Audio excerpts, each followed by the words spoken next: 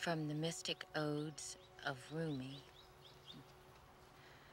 Our death is our wedding with eternity. What is the secret? God is one. The sunlight splits when entering the windows of the house. This multiplicity exists in the cluster of grapes. It is not in the juice made from the grapes. For he who is living in the light of God, the death of the carnal soul is a blessing.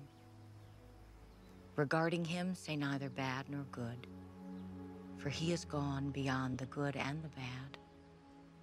Fix your eyes on God and do not talk about what is invisible, so that he may place another look in your eyes. It is the eternal light which is the light of God. The ephemeral light is an attribute of the body and the flesh.